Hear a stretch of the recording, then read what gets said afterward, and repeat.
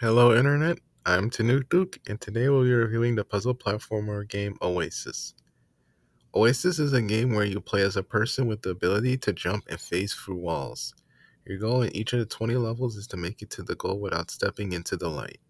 As you progress through the increasingly difficult levels, new mechanics are implemented like lights turning off and on in intervals, buttons that when pressed turn off lights, and concrete walls preventing you from moving through them.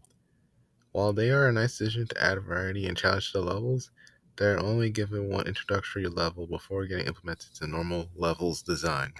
I feel that there should have been 2 or 3 introductory levels to help get the player introduced to these mechanics, but that's just my opinion.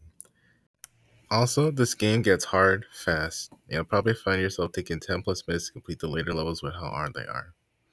In conclusion, Oasis is a fun 2D puzzle platformer that'll eat up about a good hour and a half of your evening.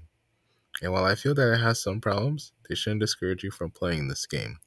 I give this game a 9 out of 10 because it could use more levels. I'm Tanookduke, and I'll see you guys next week.